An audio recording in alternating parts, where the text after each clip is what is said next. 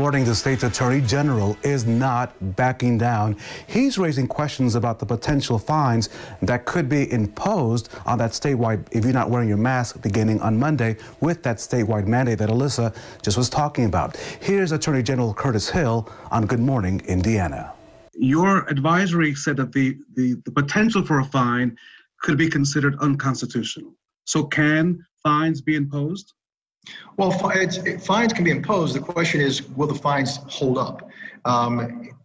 We need to make sure that we don't have vague responses or vague sanctions that are out there for the citizenry.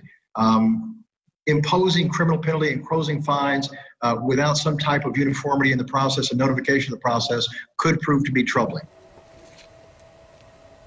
The governor says that he believes he has the authority to carry out that mandate that begins on Monday. He says to WRTV6, "I wouldn't have said it if I did not believe it. I do believe it."